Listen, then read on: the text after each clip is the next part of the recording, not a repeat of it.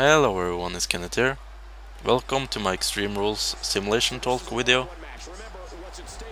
And I'm gonna talk a little bit about how many matches I'll make and stuff like that. So I've thought about making all the matches actually this time. But as you know, there's no straps in the game, you can't have steel shares in the cage, there's no fire extinguishers. All of those stuff will not be in it, of course. But since it's 8 matches now, I have to shorten them down to a minute or a minute and a half. And the worst matches I'll make a little shorter than the others to get the best highlights possible.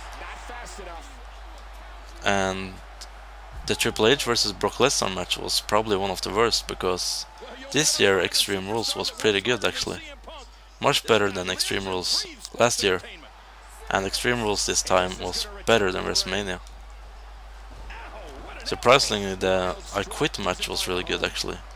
And if you didn't see the matches, I'm not gonna spoil anything, and I'm gonna keep the spoilers away from the comments.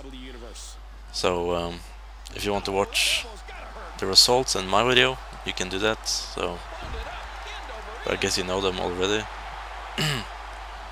And I actually talked about a new pay-per-view there that will be in June, which is called Payback, and it was in Chicago, so it's called Payback. It's in Chicago. Will we see a CM Punk return? I think so, and they will probably make him a good guy again, because yeah, he's been heel for a while now, and a return always leads into a face turn. When Wade Barrett returned, it was pretty much a fail, so it's pretty much what they have to do when they make them return. Make them a good guy and then turn them into a heel later. So I guess we'll see a CM Punk return, and maybe The Rock will be there. Maybe he's attacking The Rock, I don't know. If he's gonna be a good guy, maybe he's saving someone. We'll see what they can think of.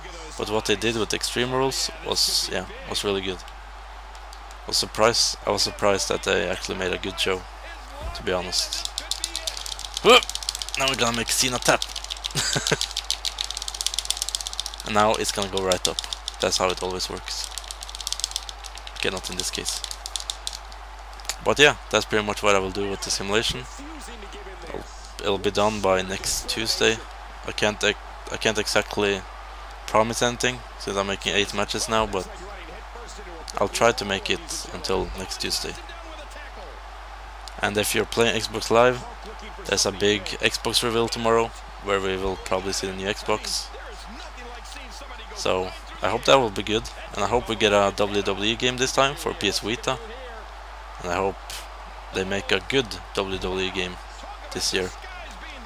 Of course, it had nothing to do with my simulation, but I need something to fill this match with, so while I beat the hell out of Cena. And yeah, look forward to the Extreme Rules simulation. The pay-per-view was pretty good. I will leave out all the stuff, like I said, that I can't make, but that's the game's fault, not my fault. If I could make it all, I would have done it. No problem. But yeah, that's pretty much it. Thanks for watching this video, everyone. I'm Kenneth, signing out. Peace. I said that like a retard. I'm Kenneth, signing out. Peace. There we go.